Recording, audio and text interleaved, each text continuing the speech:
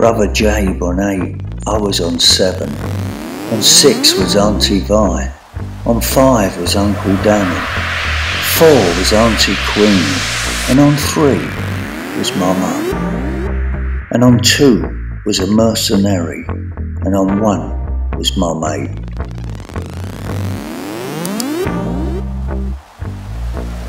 There's me. There's Georgie Gervin. And there is the innocent sinners.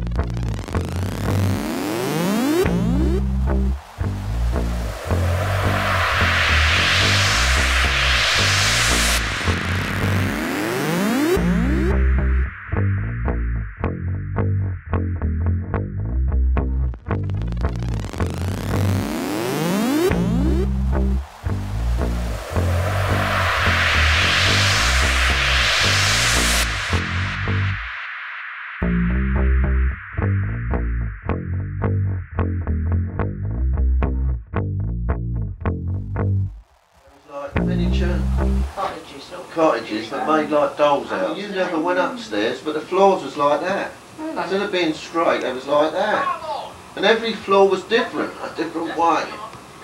Oh, it was a laugh up there. And every door was that much up the floor.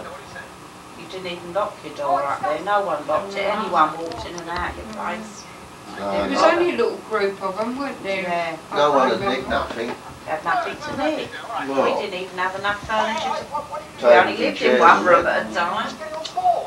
But that's what I liked about the olden days, you know, during the wartime and that everybody's door was open. Yeah. We helped one another more. Good old days, wasn't it? Yeah. No one had anything. Everybody was willing to lend you something and, you know, a cup of sugar or get nothing like that now. Up that terrace, didn't have some character families. Yeah. What they used to do is, all them, what they said they used to do was, you get fed up living in one house, you just get all your stuff and go and move into another one. That's right, it's all half empty up there. You used to go in the duck for Christmas with us every year. Oh yeah, I did. Before we had some Christmases there. Yeah, I had a seat with my name on it in there, in the duck.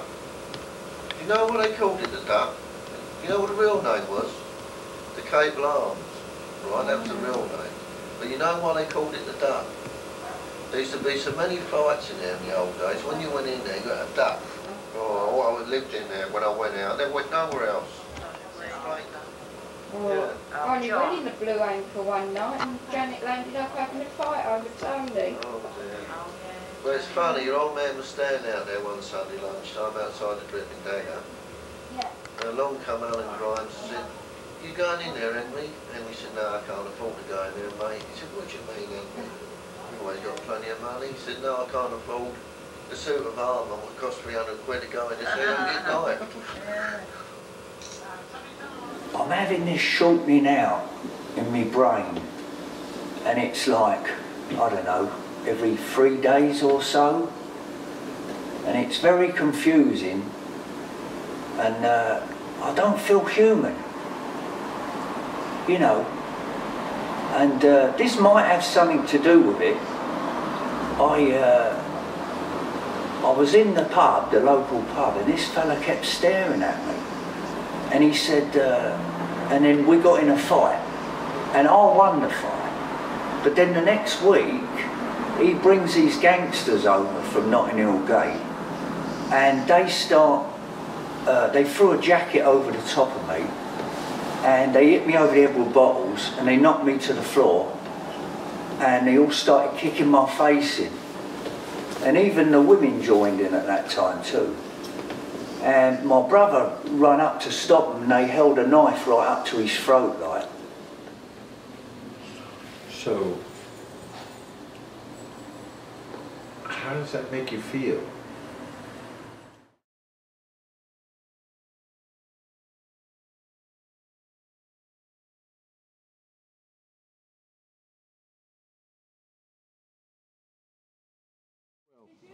So I thought, right, you fucking bastard, I'll have you. Oh, he had to swearing. swear, didn't he? No swearing. Go on, as you were. No Lord Mary. I used to No. watch them and I follow them home one by one and I got each one of them on a fucking own. But did you? You're not telling pork pies then? No, I've got each one Because of you them was on a my pretty own. scared guy back then. Pardon? You was a pretty scared guy back then. I was skinny as well. No, but you was scared back then? Of course I was So scared. how can I believe you did 3 of them? Not One one at a one time. go, one at a time. But you actually went and got them one at a time. One at a A bit time. like Charles Bronson. Was you a bit of a Charlie, was you? He filled his sock up One with at some a time, marbles right? and went out and Yeah. whacked it around his No, Carried one a at chain time. with you. One at How'd a you get time. them then? With a bit of 4x2. A lump of wood? Yes. Go on, describe it. What actually happened? Any splinters or? No, just as I walked past, I just whacked them on the fucking back of their neck. Yeah? Yeah. And that was, you did the 3 of them like that? Each one, yeah. Not a splinter anywhere? Not a But split. didn't the second one turn around and tell the first one, or the first one say to the second one, watch out, because Ray's going to hit you around the back with a lump of cotton It was too long ago, mate. My sister, the next morning, was walking past the pub and the woman was sweeping all my blood down the stairs. And my sister said, what the hell happened? They said, oh, the woman said it was your brother. She said, who, Jimmy? She said, no, your other brother. Who, Jamie? She said, no, you're Lenny. Oh, it's really bad, she says. So my sister ran up to the barman, grabbed his head, slammed it on the bar and said, you should have stopped it. Like that. Anyway, they rushed me off to hospital. I got in there and they did all plastic surgery. So I had my new nose put on. How's my nose look? Good? Oh, it's fine. Yeah, so I had my new nose put on. And I went back home. And of course I looked like a mummy because I had all the bandages round my head. And I sat there in the kitchen trying to have a cup of tea because I couldn't even drink it because of the bandages. And she walked in and she screamed because she didn't know who it was, you know. And then I said to young Len, I said, you know, Len, I tripped and I hit my head on a lamppost. But I knew he didn't believe me. Shit, do you think you would have cut off their testicles? I'd have cut their fucking head off, mate. See, I haven't sworn See, you once was that yet, you bastard, nasty. have I? You was that nasty, Ray, when you was a kid. I didn't dream you was that bad. I thought you was as good as a milk boy back then. No, He was don't- never a milk boy. Don't let my little fresh face Fresh convey face, you old looking sod. anything. What do you mean fresh You old face? haggard. I was a fucking angry person, mate. You still are. What are you still talking are. about? And all I wanted to Look do at you. was to make You've had sure 115 pints of lager and Yeah. then you're angry. And you're angry. So, You hate the world. I can't work out why that boat's leaning Hates to one the world. side, Lenny. I didn't hate the world, I hated them. You hated them. Because I broke my glasses. All right, we've done them in, so Oh, it's you out got- your system Oh, now. you got bashed up again after that, you know, by Peter you got Mayle bashed and, up again? What's his name? Who beat Colin you up the Duggan. second time? Colin Duggan and Peter Oh, Mayle. that was really bad, that was. Was it? What happened? Go on. I went to school with him. Go on. That was really vicious, that was. What happened then? Some silly fuck come up and said, have you got the time? Peter Mayle's dead, heart attack. And I Cool. said, no, I ain't. And Colin Duggan's a wino, isn't he? And the bloke I was with, this bloke, what was his name? That Robin, White, not Robin Looker, wasn't it? Looker. Supposed to have been jiu-jitsu expert. Right. Karate expert, I've yeah. asked him, and they started jumping on him. Right. So So Ray went I over went out and to help him. And They he's started run off, on him, he and ran off, he got ran off off and to get ran help away. for me. You ran off to get help. Yeah. And then what happened? Ray got a good I got hiding. fucking done. Now, did he sock you one to the jaw first? How did he start? He just fucking, I just went down, mate. I put my hands around the top of my head and woke up in the ball and I got bashed up. Yeah. Pair of Oh, bastards. I shouldn't have done That's because that. I weren't there. I don't like the way But how's the nose? Does it look good? It looks fine. Yeah? Yeah. Yeah, because I was worried, you know, because I've been trying to sort of put it up against all the other famous actors and shit and see, you know, how my nose compares, really, you know. But anyway, what's really made me angry is, you know, because I've got 3 kids, and I'm up in the flats, and I went up to this council woman and I said to her, I said, listen, you put me in the sky, you can get me out of the sky. And she said, it's not that easy, Leonard. I said, look, I've took 3 overdoses, and I'll tell you what, the 4th one has your name on it. So, are you going to get me out of the sky? So she gave us 3 houses to look at, and me and young Len went to check this one out. And in the living room, in the middle, there was a box, and it was full of books. And yet, young Len went up to the box, and he looked in, and he says, "Oh, Dad, there's great books, let's take them home." And I said to him, I said, "Len, you are right. We're taking this one, okay?"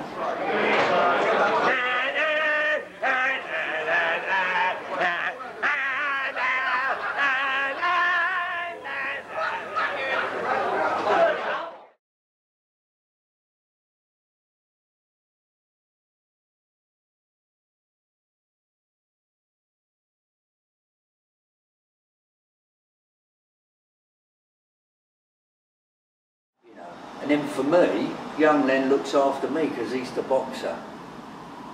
See, and any time the family wants me to sort someone out, I have to go do it. Because I'm the best fighter in the family. That's why. And young Len is your oldest son? Yes, he's the oldest. And he does everything for me and he looks after me. And, you know, we used to work together and he used to run my business for me. You know, but when we did go on the job, sometimes I would get that shortening out in the brain. So I would say to him, "I'm not staying." And he would say, "Come on, Dad, let's get this job done." And I would say, "No, I'm not thinking straight. I'm going to go down a club where I feel safe." And young Len used to say to me, "Oh yeah, that's right, just have a good drink." You know, and we got a whole block of flats to paint. You know, and he was on my case all the time, but my missus always said to him, "Go with him, otherwise he won't go." And I wouldn't go unless young Len came with me. I wouldn't go to work. I didn't have the confidence. I didn't feel human enough to go. I mean, if you're on a bus and suddenly you're shortening out, where are you going to run? What are you going to do? You know, so this feeling of shortening out can happen at any time and place? I don't know when it's going to happen. It seems, my guess is like once every 3 days. Yeah, and that's quite a lot if you ask me. Yeah. You know. And you'd like to change this behavior? Well, yeah, but how do I change it? Well, that's what we're going to find out. Oh, good. So in the next session, can we explore all that then? Well, we can explore it, yeah, from right now. Yeah. You get an hour. Yeah, I've got an hour, that's right. Yeah, I keep forgetting, sorry. But you're the first one I've ever told any of this to, so we'll keep it a bit stum, you know, all this, because you know, it's all my private lifeline. But it does make you feel better to talk about it, doesn't it? Well, yeah, I feel a lot better, but I'm very emotional. I don't feel completely right, you know, about it all. I mean, I shouldn't have took an overdose, but I didn't feel like it was worth being here anymore. And that's happened to you several times. Yeah, it happened to me about 3 times. And young Len kept talking to me and sort of brought me back a bit. And I didn't want to do it again after that because he kept talking me around, you know. And it was embarrassing a lot because he'd have mates over and all that, and I didn't speak for about 6 years. I just sat there for 6 years like a zombie because they had me on so many drugs. I didn't know where I was. Valium was one of them though. And I just didn't know where I was. They drugged me up so much, and on top of that, I used to escape and take the train down to the club, which was 5 stops, and then I had about a good half a mile to a mile to walk to the club. And once I got to the club, I actually felt safe. But walking there, I was extremely nervous, you know. And I've never shared this with anybody. I always thought things would get worse, you know. And they said that I might have to be put away in a nut house, you know. So if you do, you do, you know. I mean, I was worried that I might, you know, attack the family or do something wrong, you know. I was worried, more panicked about that. You think you might direct these actions at your own family? Well, it's the last thing I want to do, but the thing is, I might just do something crazy like that, because young Len stopped me one night. I was strangling the missus and young Len burst in and I stopped and I woke up and I was all right. But when she screamed, I never stopped. I only stopped because young Len was there. See? And it's happened about 2 or 3 times this. And she keeps saying I'm attacking her, but I can't remember attacking her. You know. But she stays with you. She's stuck with me all through it. And I'll tell you another thing. When I worked for Sanderson's, that's when she left me, because I actually cheated with a girl underneath. And you mean in a downstairs apartment? yeah, in a downstairs apartment I cheated with old June, and she found out and she went to her mum's with the kids, and young Len would follow me there. I knew he was following me because I saw him hiding behind the walls. And he followed me there to Nan's, and we went to see her at Nan's, and she was hiding there. And, you know, the old granddad come out, and I said to the granddad, move out my way, I want to talk to her. Anyway, they wouldn't let me in. And one of her sisters says, don't you hit him. Well, he was the old granddad, I wasn't going to hit him anyway. You know. But young Len must have scooted back home because I didn't see him on the way home. And then he knocked on the door, and when he knocked on the door I said, go on, piss off with your mother, I said. And then he just walked in the house behind me, and that was it. I'll drive as slow as the fucking I want, mate. It's Sunday afternoon. Pass in this lane, Johnny. Rude fuckers, mate. Rude. And young Len come rushing to the hospital and knocked all the nurses out of the way because they wouldn't let him see me. And I felt a bit of an idiot because I was actually flirting with the nurse at the time, and he was panicked. And when young Len come up to me, I said to him, I said, Len, here, I couldn't swallow the pills. I couldn't swallow them. See? Anyway, he was a good boy, he looked after me, like, you know. But young Len was a boxer. And he had a lot of fights. And he had this fight with this black fella. He had a big chest on him, big arms. And I thought, oh, Lenny don't stand a chance. Anyway, it was punch for punch.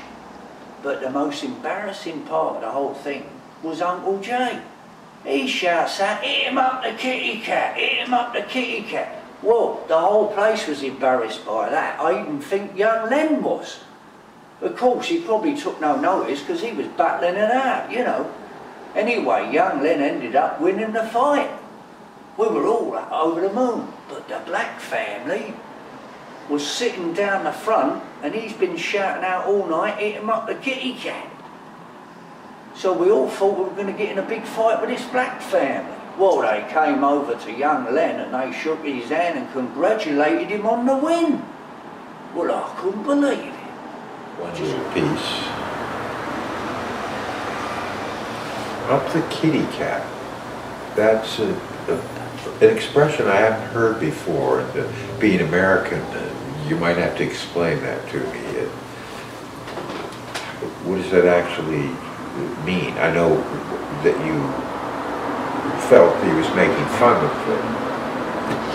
young Leonard, but what does it actually mean, up the kitty cat? And then you would reply and tell the thing.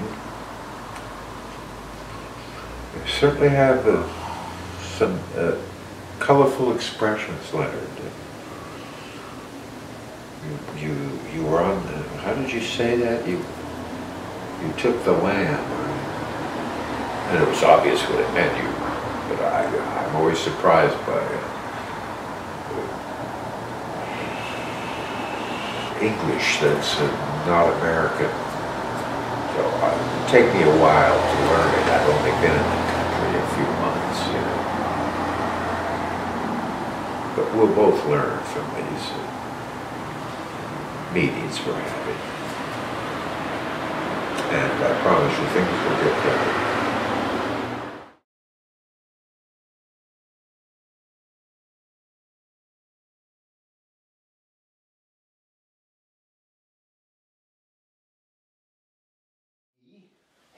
He's eating me away, Doc.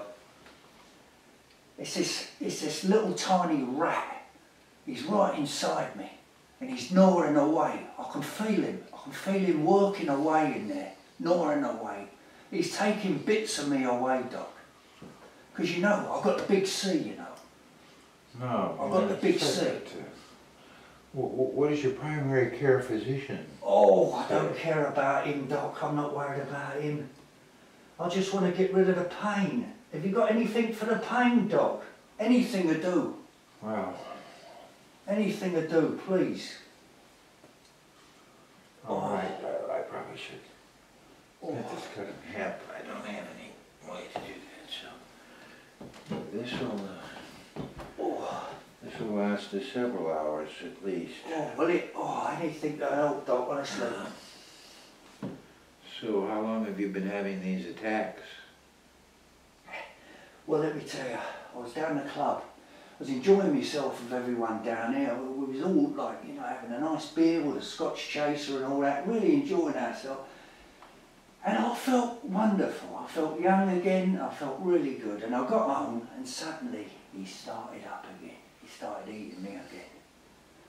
He's gnawing away. He's taking bits out of me.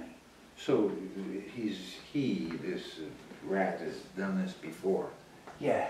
There's only certain days that he starts working and I can feel him working in there. Yeah, but how long is since you've known about this rat? It's, oh shoot, it's been, about 6 weeks, something like that, I suppose. And you did go to your primary care doctor?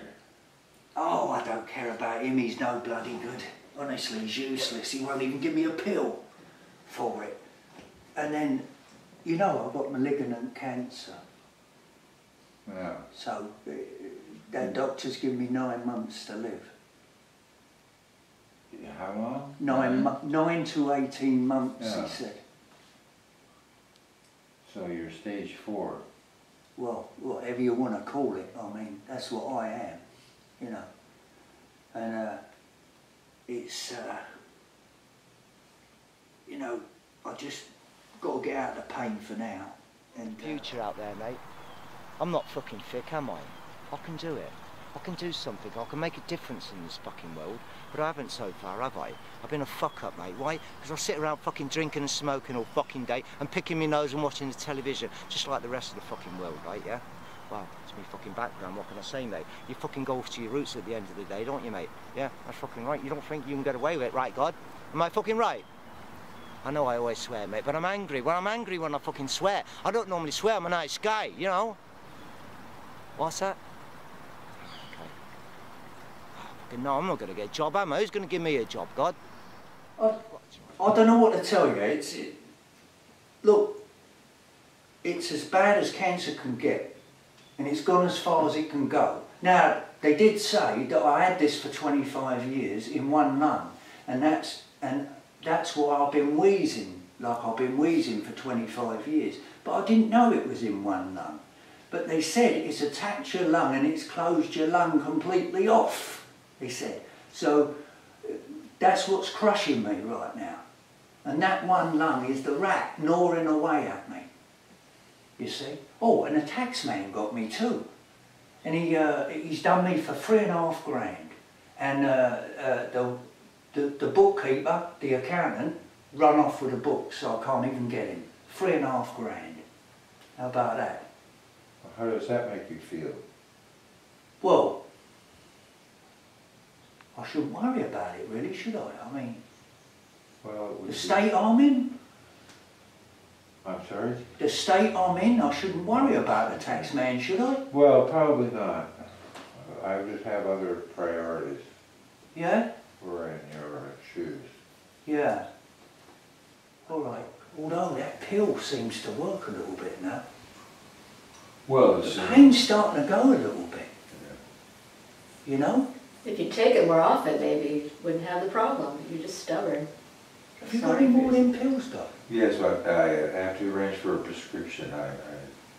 Oh, you could get over that shit. You could go through all that and get me a few more, couldn't you? Yes, but what has to be written out, and I can't be, it's just a law. There's things I have to comply with. Yeah. Licensed physician. Oh, yeah, I understand. It's just, And it's I'll starting to get you- feel better. Before this is worn off, you'll have a prescription. Okay, good. But he probably won't take it. He says he wants it. It's always on the table, Oh. under the bed. I think I'll take it, Doc. Huh. I'm starting to feel better. It don't hurt so much now. It's sort of not Well, gone it all wouldn't numb. mask the pain anyway. It's morphine, so Oh, good. it's about the strongest thing that I could give you. Is that all I can take, is morphine? No, you could take other things. You should take a pain management thing that actually works for you, because people are different in the way we react to pain. It may work better for you than some other substance, Yeah, yeah. like Tylenol. It's gone all numb on me at the moment, so I feel a lot better. That's what it does. Yeah, it's, I think it's starting to work. I can't feel it anymore. You know, I think, oh, I'm starting to feel a lot better now. And you know, every time I stand up, I drop to the floor. You know that? Yeah, well, why don't you just sit down for a while? Because Don't stand up. with the cancer, I get very dizzy. Oh, and I wanted to tell you something, that my friend, I'm knackered, my friend that had the same cancer, he went for that chemo and that radiation stuff, right? And he said to me, he says, look Len, what it is when you go through the chemo, he said, you're in this dark tunnel and you can see the little light at the other end. But it actually takes you months to get there. He said, so you're in that darkness for months through the chemo, he said. Well, I didn't have chemo, I didn't have radiation, I refused to have all of it because it's malignant. It's gone too far anyway, so even if I had all that, it's not going to do me any good, is it? Well, it can extend your life.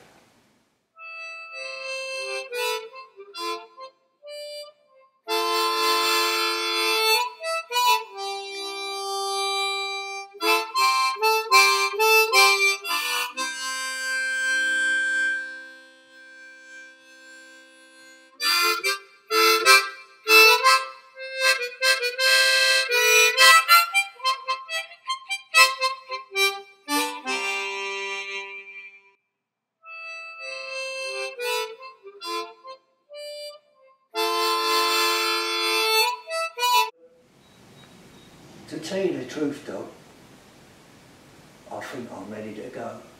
Oh, snap out of it. Your No, I heart's- am. I'm ready to go now. I think I've done it all, you know. He always feels sorry for himself. No, I'm not feeling sorry for myself. I'm being realistic now, Doc. You know, I've done it all. I'm not going to do any more. I'm just going to sit there in the same chair. I'm not going to go anywhere. I'm not going down the club anymore. I'm not going to see the family. I mean, it's my last days. I think I'm ready to go, you know? And I don't want to go anywhere because I think it's a cruel world. I think the will. I never took the family out because if I took the kids out, something might have happened to them. And then I'm responsible, and I don't think I could handle that. Well, what kind of things would happen to them? Well, you tell me. I mean, I wouldn't have a clue what to do with them. I would panic. So that's why all their lives I never took them anywhere. So. That's a funny way to look at things. Well, how did that make you feel? How does it make me feel? Oh, God. I just felt useless, tell you the truth, Doc. You know, I really did. I felt no good to the family, but, you know, with all them triggers in my brain that kept shutting my brain off, I just didn't think I would take the gamble on the family, like, you know. So, being with my missus, my feet never touch the ground. 36 years. It was wonderful. I have no complaints whatsoever. None at all. Well, to be congratulated on that, I suppose. Doesn't happen to too many of us, you know. Yeah. Yeah. And there's another thing I wanted to tell you, Doc, that when I was painting in the West End, when I was working in the West End painting away, I was on my way home and I walked past this train station and there was a paper stand with a man selling the papers. Yeah. And on the paper stand itself, it said, "Man falls 60 feet." So I saw it, I got the bus home, took the bus home. When I got home, I found out the man that fell 60 foot was my brother-in-law. And so, he was severely injured, or? Stone dead. Oh. He was a demolition man. He was what they called a top man, and he was knocking the bricks off the top, and I don't know how he fell, but when they came back from lunch, he was sitting inside the building, because it had an open roof, and when he's sitting there, he's broke every single bone in his body, stone dead, sitting there on the floor there, inside the building. Huh, scary. Yeah. Very scary. Oh, boy. Boy. So were you close to your brother-in-law? We used to go drinking together. I mean, yeah. My sister never got on with him. I mean, they was always fighting. I had to beat him up a couple of times, you know, because what he'd done to the sister and all that. But he was a good fella. I liked him. I really liked him, you know. But, you know, Doc, I've totally forgotten why I ever started coming to you. I guess that means I'm cured, right? I mean, whatever it was, it must not be bothering me anymore.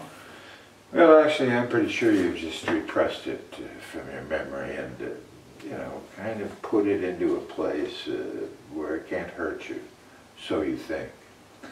But listen, I'm sure with just one extra session a week, we could tackle this problem together. All right. You know, Doc,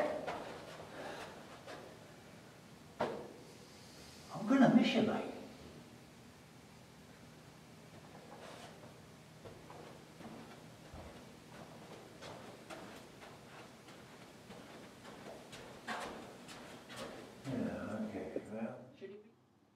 Leonard died aged 55. He lasted 9 months. In the dark corridors of your mind, you hear them speak. You know, I drove that train home drunk. Never kick a gift horse in the mouth.